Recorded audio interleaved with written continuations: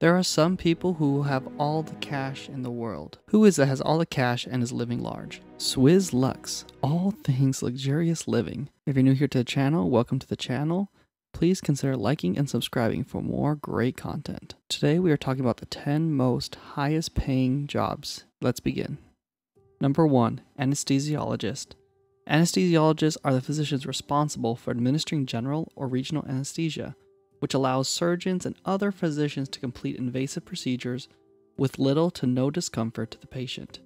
Anesthesiologists also closely monitor a patient's vital signs and critical life functions before, during, and after a surgery, making rapid decisions on limited data when required.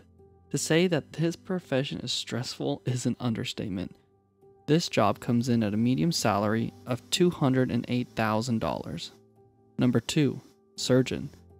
Surgeons operate on patients who suffer from injuries, diseases, or deformities. These professionals can train toward becoming general surgeons, or they can choose a specialization such as orthopedic, neurological, cardiovascular, or plastic surgery.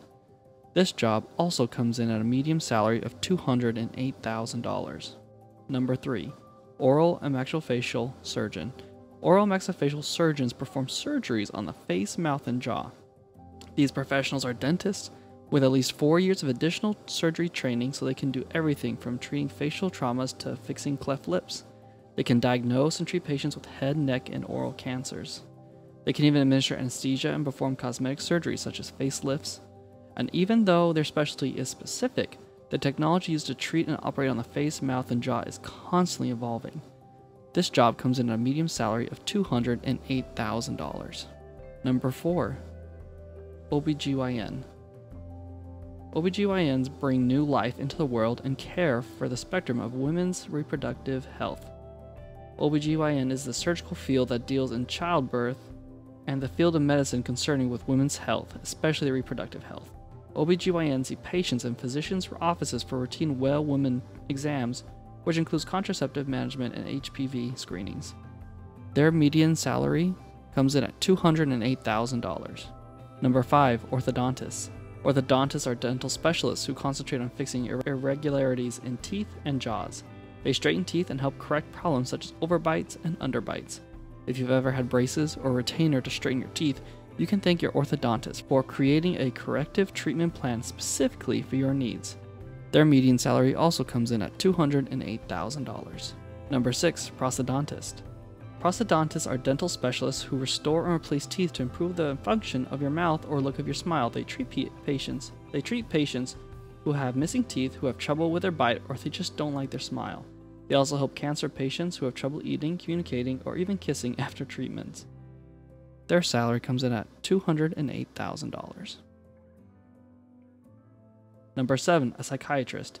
Psychiatrists are physicians who diagnose, treat, and work to prevent disorders relating to the mind and mental health. Having undergone medical school and psychiatry residency programs, these physicians and professionals are required to understand the complex relationships between ailments of the mind and the body.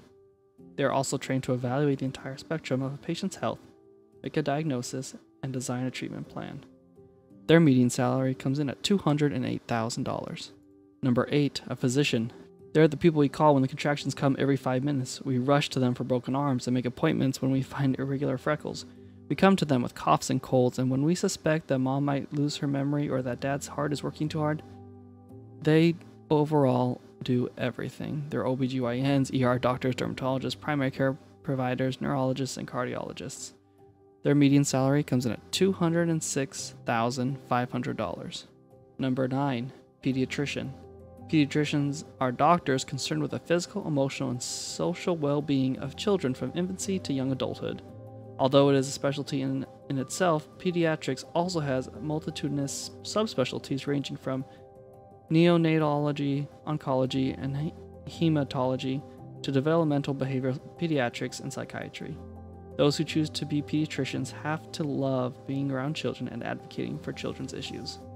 Their median salary comes at $175,310. Number 10, nurse anesthetist.